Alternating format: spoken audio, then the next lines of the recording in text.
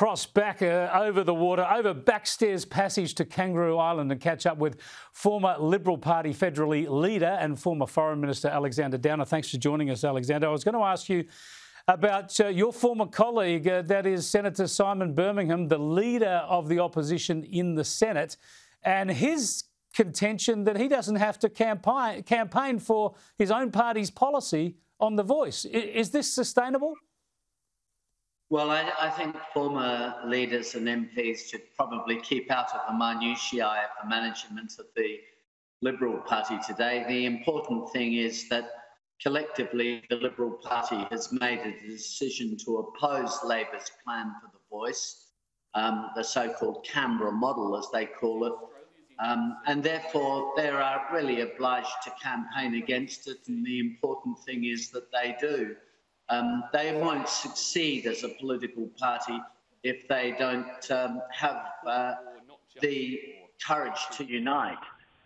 Divided parties do find it very difficult to convince the public, and if you're not clear about what you stand for, then you can't expect the public to admire what you stand for. So they have to be clear, they have to be united, and in that way they can start to rebuild their brand.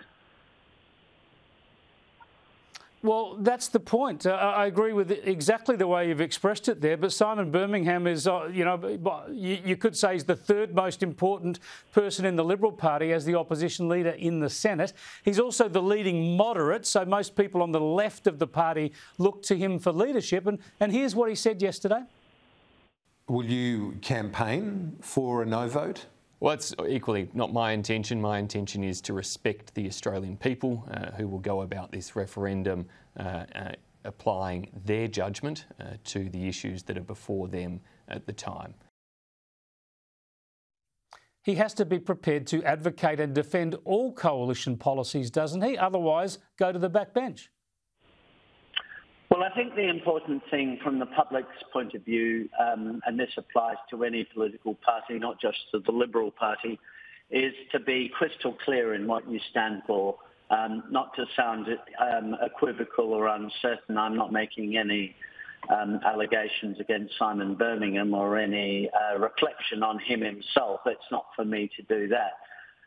But the party has to be clear-cut. That's why you have meetings at the shadow cabinet or the cabinet. You have meetings at the party room or the caucus in order to work out a common position. Because you're a political party, it's typically important you do have a common position, not that you atomise. Otherwise, you lose your status as a political party if you atomise too much. So, the important thing is that they, having made a decision, they stick with the decision, they argue their case, argue their corner, and they have every chance of convincing the public. But of course, they're all over the place, then they won't win the public and win the respect of the public. Well, speaking of being clear, let's have a look at one of Simon Birmingham's colleagues, Alex Antic, another South Australian senator. Let's have a look at what he said in this very studio last night. I think if that is to be Simon's position, then I really do think this makes his position as opposition leader in the Senate and a front bencher fairly untenable.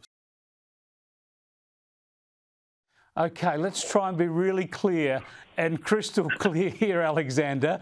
If Birmingham is seeking to pick and choose which policies of the coalition he is going to advocate and defend and which he's just not going to be partaking in, he's in an untenable position as a Senate leader, isn't he?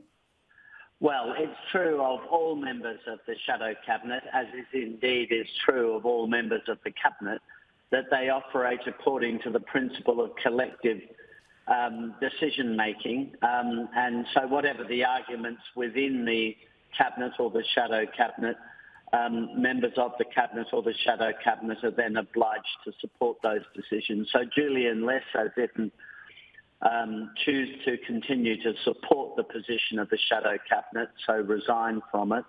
I'm sorry to see him go, but I guess that's the honourable thing to do. But otherwise, I assume all members of the shadow cabinet support the decision of the shadow cabinet and the decision of the parliamentary party, and they you're right. They're obliged to stick with it. Indeed they are. We'll see what Simon Birmingham does next. Thanks for joining us, Alexander.